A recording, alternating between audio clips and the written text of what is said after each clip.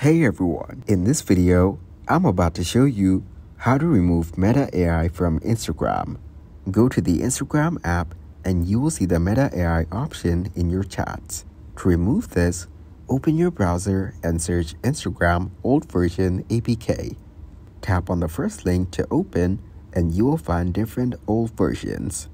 Go to the other website and you can select any old version of Instagram. Tap on the Download APK button to start downloading. After downloading, you can use this version without Meta AI. If this tutorial was helpful, please subscribe to our channel and like the video.